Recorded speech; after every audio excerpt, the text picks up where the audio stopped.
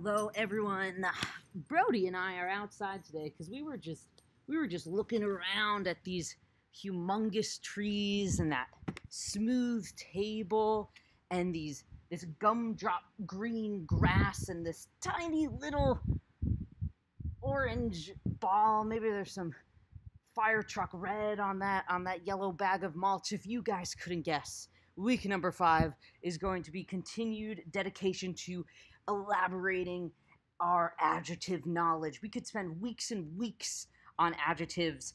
And so we're just going to kind of do another crash course of adding to our adjective knowledge. There's our co-teacher sleeping on the job. She's rusty red fur and snow white patches.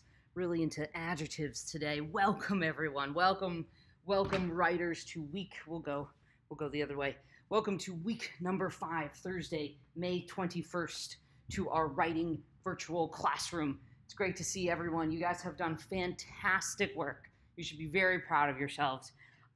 Today, we are going to continue talking about how to add more adjective details into our work. The strategy is the same.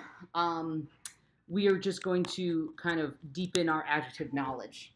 And you guys have got a chance to go back into your personal sequence narratives and change around any adjectives after this new learning, and we'll do another photo activity.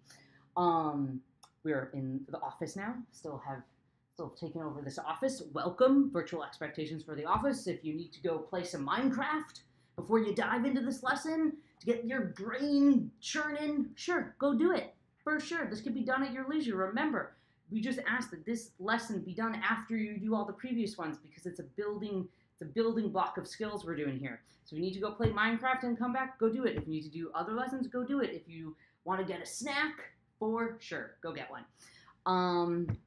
Just excited for this lesson. This is going to be our last kind of time to think about strategies around our PSN, and then the following week is going to be time where we will collaborate and kind of polish them up, and I'm excited to read what you guys come up with in the end. It's very exciting. Okay, I'll see you guys in the virtual PowerPoint. Hello, everyone, and welcome to writing lesson number 5, Thursday, May 21st, 2020. Diving deeper into adjectives. If you hear some rustling, I think, in this PowerPoint, it's because I'm going to take it off of my keyboard soon so I can have neater handwriting for some of our activities in here today. So I apologize if something goes awry, if something becomes loud. It's just me fidgeting. But we still have our Apple Pen. Just want to write a bit neater. Okay, learning targets. We are going to do a quick review of parts of speech. Just very quick, what are parts of speech? Then we're going to review adding adjective details and then really do a bigger exploration of diving deeper into our adjectives. Remember those 12 categories? We're going to talk about some of them. So there are so many words in the English language. More than 1 million, in fact. More than 1 million words. And we can categorize our English words into basic types called parts of speech. Knowing how to categorize words helps us use them in our writing. So the parts of speech that we're going to focus on now and next year, the main ones are going to be nouns, adjectives, verbs, adverbs, and prepositions.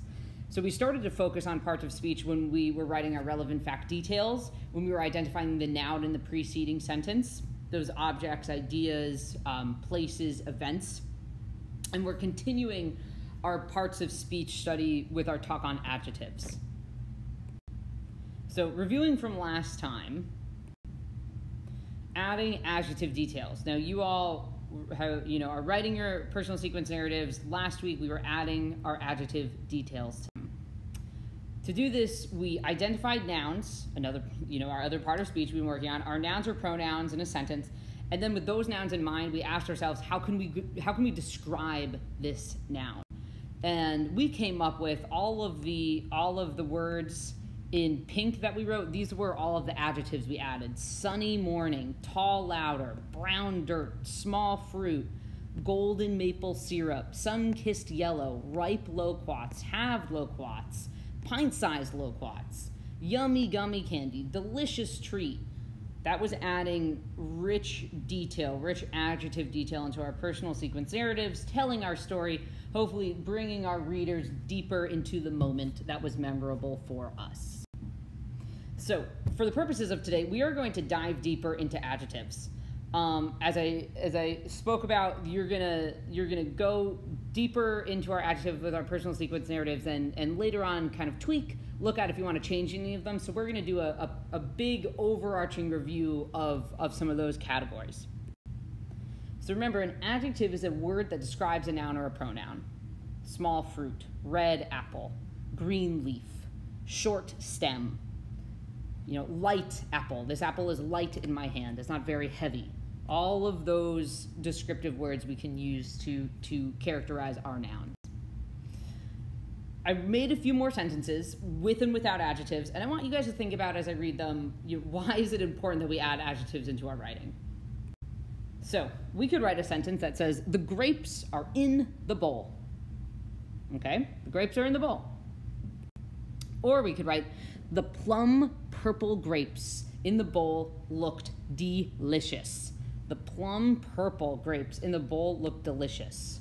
That kind of gets my taste buds going. It's richer. It brings me more into that bowl of grapes. I just want to try one versus the other more bland, which is another adjective, another more bland sentence. We could also write a sentence that says the trees are big. Okay, the trees are big. Or the trees, tall and ancient. There's a size adjective, and ancient is one of our hard three. That is an age adjective. Filled the enchanted forest. I want to read that story. That's a sentence that grabbed me in as a reader. So adjectives tell us how something sounds, how something feels, how something behaves. Is it wild? Is it tame? Tells us about a noun. Tells us how many. There were a bunch of grapes in the bowl, or there's only a few grapes in the bowl. How a noun looks. Brody looks like a yellow, blonde, I'm just looking at him right now, bear cub. He looks really fluffy. How something feels. Brody feels really fluffy. The size. Rosie is bigger than Brody. What color something is. Earlier we were talking about how Rosie is rusty red, and she has patches of snow white on her body. So there are descriptive words. And we can categorize our adjectives into 12 specific types. Can you guess any of them? We talked about it a little bit last week. So we have our easy four, which are color. This is where we were focused last week. Color, size, shape, number. Then we have our 5 senses. That has everything to do with our senses. Smell, flavor, taste, texture, temperature, sounds like, inner feelings, which are emotions. And the hard 3, we're not going to talk about so much today, maybe in a later lesson, but our hard 3 are made of, what something is made of, the composition of it, age, like the word ancient we just saw, and the design of something. Our focus is more going to be on the easy 4 and 5 senses. So we're going to dive a bit deeper into color, shape, flavor, and taste today. But a lot of the posters I provide you guys with have to do with these, have to do also with sounds like. That sounds like a blaring horn outside that fire truck. Inner feelings, happy, emotional, sad, joyful, texture, temperature, the rocky turtle shell. It's a really cool wind outside today. So, thinking about color, we can create rich color adjectives by associating a target color with a familiar object, like fruit, vegetable, weather, flower, gems, and just various objects that we're familiar with.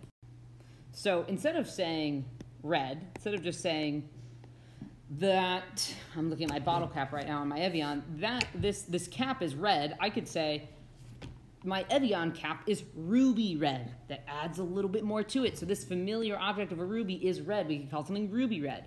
Or asparagus green. That grass out there looks like is asparagus green. Or that the leaves on that tree are asparagus green. Or lightning white for a lightning bolt. Sunflower yellow. The sun in the sky today is sunflower yellow. So we can focus on a target color like red. So fruit, we could say strawberry red, poppy red, rose red. For an object, ruby red, Mustang red. That car, a Mustang, that I think it's a Ford, is usually associated with the color red, Mustang red, or fire truck red. An element like fire, water, wind, earth, fire red. What about blue? I'll give you guys some think time. What's a blue fruit? Well, blueberry blue. It's a blue gem. Sapphire blue. The sky was sapphire blue when I woke up this morning. Rainy blue. Water spout blue or sky blue. For green, we could do green apple, Asian guava, grape green, bell pepper green, broccoli green, kale green, emerald green, unripe pumpkin green. So those are our color. I didn't mean to go too fast there, but those are some of our colors, and I'll have a chance in the photo activity for you guys to kind of elaborate there. And also I put some posters up on our seesaw. Now for elaborating our shape adjectives. So we gradually learn to distinguish different shapes of objects when we're perceiving different objects in our environment when we're younger, as we kind of explore our environment. Like the roundness of a ball or the squareness of a box, very tangible. We learn our shaped adjectives as we take note of the nouns in our environment. And maybe some of you remember in kindergarten or pre-K when you had a water table or a light table. As we're touching these tangible objects, we're also, developing our shape adjectives. Much of our shape knowledge is based in geometric shapes, and we can link in shape adjective with common nouns and vocabulary. So some of them are, if the physical shape is square, we can call something square. If the physical shape is circle, we can call it circular. The egg is circular. Rectangular. The table I'm working on right now is a rectangular table, a rectangular desk. Triangle, triangular. Those are the shape name that we can then associate with the adjective. If we're looking at lines, we could call something jagged or straight or bumpy or curved.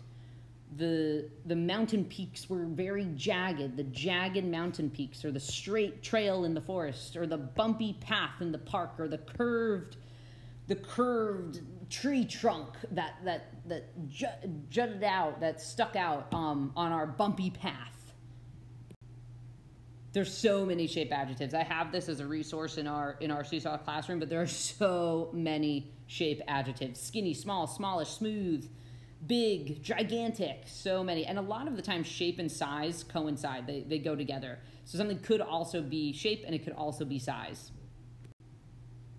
Now let's get into some of our five senses. That's smell, flavor, taste, texture, temperature, sounds like, and inner feelings. So the five senses have to do with things that we can hear, smell, flavor of something, how we feel, what it sounds like. So smell and flavor could be the smoky fire. The fireman ran into the smoky fire. Or as I was lying on the grass with Brody, lying on the fragrant grass with Brody, the smell filled my nostrils. Taste could be, I had some salty chips for lunch today, and I finished it off with some sour candy and then a little bit of spicy salsa. Texture and temperature could be chewy beef jerky or a damp towel after you get out of the pool. Sounds like would be loud music. Sometimes people play really loud music and I hear it as I'm walking down the street to school. Or a chirping bird. I love the sound of chirping birds in the morning. And our inner feelings are how our emotional states are. Joyful children, or those angry seagulls that are chirping all the time, or a proud student after they did their best on an assignment. So just looking at our smell and flavor adjectives, that smoky fire, smelly fish. So smell and flavor are grouped together because they are closely related and share a lot of vocabulary. Flavor is an important descriptor of food, like chocolate and peppermint. Smell is generally associated with odor, like smoky or fresh flowers. So to expand our flavor adjectives, we can associate them with objects. I chose ice cream for this one. So we would do a color adjective plus an ice cream to get a flavor word. So we could call something banana ice cream. Now we would think of yellow and we would think of an ice cream flavor and then it would come to banana ice cream. We wouldn't just say yellow ice cream, but we could say yellow banana ice cream. And the reason that we don't say banana yellow ice cream is because then that banana would be describing that yellow. Adjective order is important. That's a bit advanced. We want to say yellow banana because then that describes the flavor of ice cream that it is. So looking at this, what flavor could pink ice cream be? Pink ice cream We got a flavor word. It could be, oh, you can't see it. I was thinking of strawberry. That helps us think of a flavor word. If we're thinking about a color plus ice cream, okay, we got strawberry. That could be our flavor. Or green plus ice cream. What do you guys think? What flavor could green ice cream be? It could be mint chocolate chip, or it could be green tea. Green tea, or mint chocolate chip. What about white ice cream? What flavor could white ice cream be? Say peach. Peach could be our flavor word. We could also use candy for this exercise. So you could think of a color and then a type of candy, like cherry starburst. Or you could think of, let's say, purple plus our lollipop. What flavor could this lollipop be? Grape. So that's how we could come up with our different flavor adjectives. Taste adjectives is this kind of cool, I'm going to teach you guys like a mnemonic strategy. It's called BATS. It's really B2ATS4, BATS. And they're letter cues to help us recall common taste adjectives. So the first B would be bitter, something that's bitter. Instead of just saying, I had some chocolate after dinner, you said some bitter chocolate. That really makes that sentence a little bit richer with a little bit more description. Bitter. The second B is bland. You know, I wasn't feeling well, so I had some bland bread or a cup of bland white rice for dinner. Bland. The first A is acidic, something that's acidic. Like pickles. Pickles are kind of acidic in your body. And tart. Tart is a little bit sour. That's your T. See how they all coincide with a letter. T is tart. And there's 4 S's. Our first is SW for sweet. Those donuts, those sweet donuts looked amazing on the table. And for my PSN, I could use sweet loquat candies. But they were also a little bit sour. That's our second S, sour, like sour lemonade. Instead of just saying I made a lemonade stand over the summer. I made a lemonade stand over the summer, and my lemonade was super sour. Salty. Talked about those salty chips earlier. Salty fries.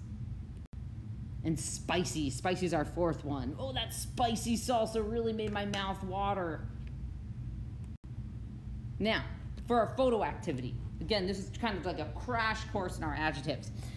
We're going to look at a photo and list some nouns that we see. And then we are going to describe those nouns with our adjectives. And I'll give you guys kind of some think time as we look at the picture. And this is where I might make some noise taking my iPad off of its what is this called? Keyboard here. And this will be a similar activity you guys are doing in Seesaw. All of these posters are in Seesaw. They will help you. You should have these handy while you're writing your PSNs. Here's our first photo. Let's take a look. So remember, first we are going to identify some nouns, and then we are going to describe those nouns. I see this bear. I see some water, mountains. This bear looks kind of plump to me. Look at that plump bear. This water is kind of blurry water.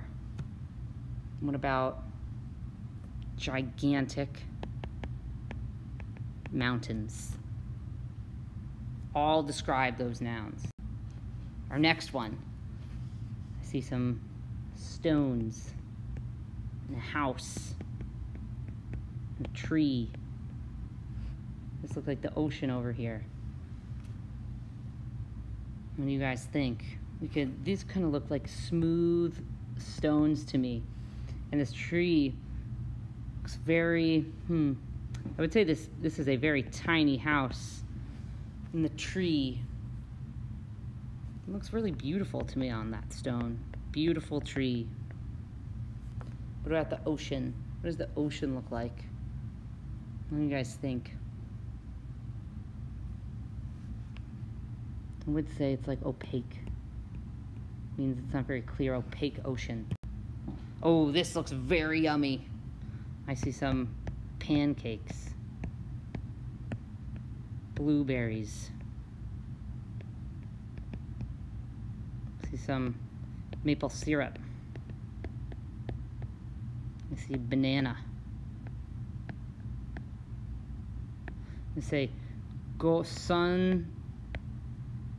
I'm actually going to say golden maple syrup and fluffy pancakes and sour. Those probably are sour blueberries and banana.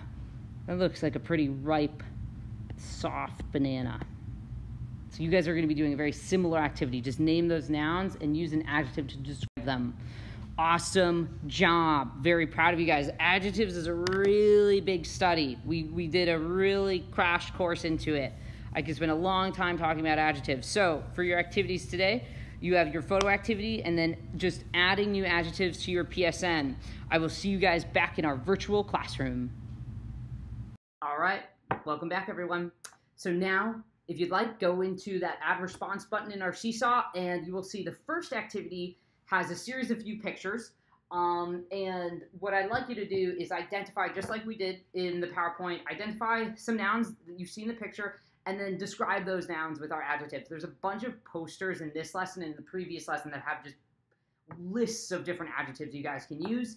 So there's a few pictures there. Do 1, do 2, do 3, do whatever you think is good for you. And then you'll see directions for our second activity, which is going back into our personal sequence narratives and, maybe changing around. Maybe instead of using a shape adjective, you're going to use a size adjective. Maybe instead of using a color adjective, you want to use a richer color adjective, or you want to use a flavor adjective to describe whatever you're describing.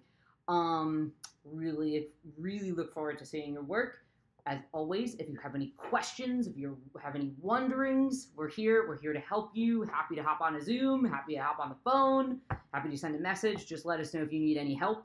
And I look forward to reading what you guys write for us. And we will see you next week. Wow, for week number 6. Miss you guys. Can't believe it's been this long. Whoa. All right. Have a lovely, lovely Thursday.